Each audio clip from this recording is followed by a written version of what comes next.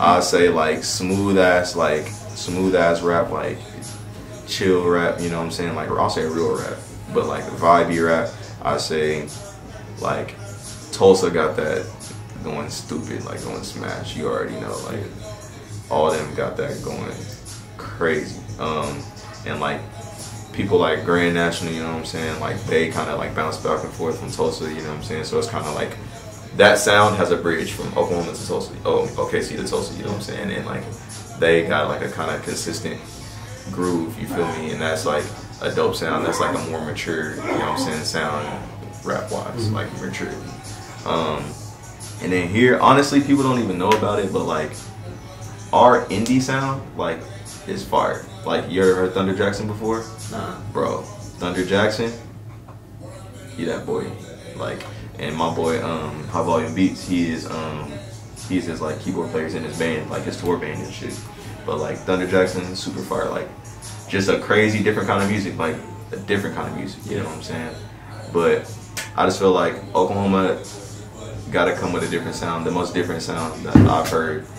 Just different in terms of like different and like easy to receive. Buddha, like for street music, you know what I'm saying, for trap shit. Like he a good example. Like his trap music is really good, you know what I'm saying. He encompasses a lot of different things and he embodies like a lot of what Oklahoma is, you know what I'm saying. Shout out to Buddha, ADHD. Like I said, smooth rap. Like I personally, this is my opinion, you know what I'm saying. We're going on my opinion, but like I don't like street singing, bro. Okay. I don't like it, bro. Yeah. Like it's just like, just because musically here, you know what I'm saying, like back to roots is like not that. Yeah. If that makes sense. You know what I'm saying? Like Louisiana, you know what I'm saying, they sound like that for a reason. Yeah.